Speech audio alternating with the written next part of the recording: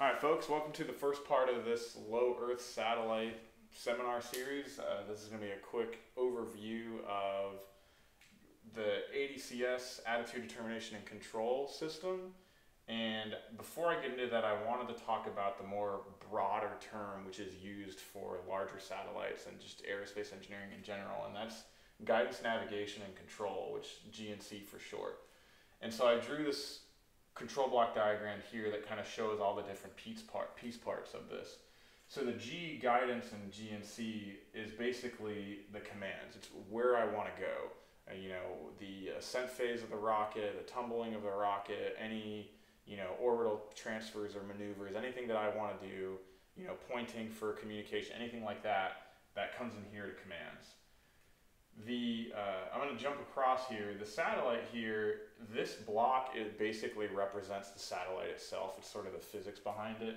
And the output is sort of what the system is doing. Is it tumbling? Is it spinning? Is it moving? Is it translating? Things like that.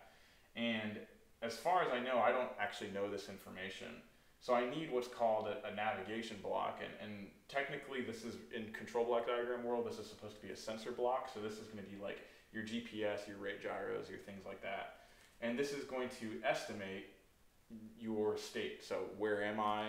How fast am I spinning? What angle am I pointing? Things like that. And so I have these tildes above these variables here to essentially show that this is an estimate or a measurement of where I think I am. If I take my commands of where I want to go and where I think I am, and I subtract the two, I'm going to get an error signal. And I can take that error signal and pass it through a control block, which basically says, based on where I want to go and where I think I am, I'm going to apply control to get me from where I think I am to where I want to go. And those are control signals that are sent to the satellite, and then the satellite will essentially start moving. Okay?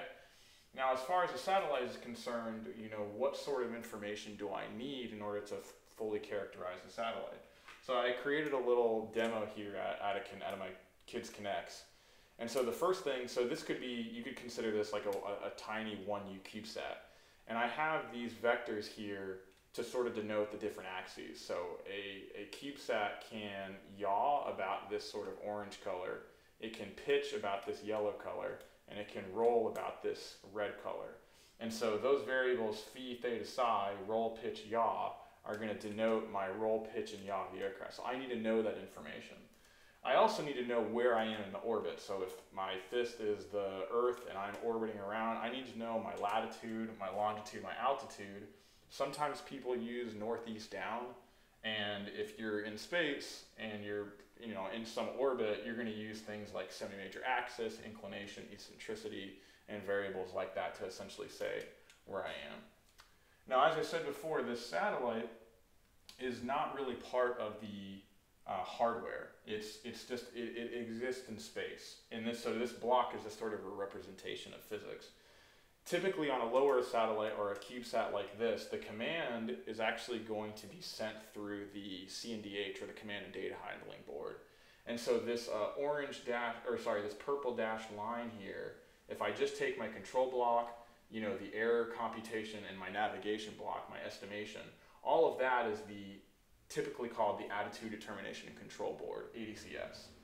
And so if you break that down, there's two things that happen in ADCS. You have attitude to estimation, and you have numerous sensors to do that. Horizon sensors that can measure the horizon of the Earth, magnetometers which measure the magnetic field, sun sensors which can get you the vector of the sun, star trackers which take pictures of the stars, and then rate gyros which actually tell you how fast your satellite is spinning. Now, all of these put together, and you don't actually need all of them on one satellite. Some of these are better than others, some are bigger than others. There's engineering trade-offs and systems trade-offs that you make every time you design a satellite. But all of those will give you your nav state. It'll tell you where you are. I guess I need to put GPS on here, but it'll tell you where you are and what angle you're spinning at. Once you know that, and you have the commands from your command and data handling block, you can do attitude control. And at that point, you can use things like control moment gyros, which are basically like spinning bike tires, and they're spinning, and you rotate the bike tire, and it creates like an angular momentum shift or a moment placed on the system. Similar to control moment gyros are reaction wheels, and those are basically like syncs kind of idea. You spin something in space, and then the satellite spins the other way.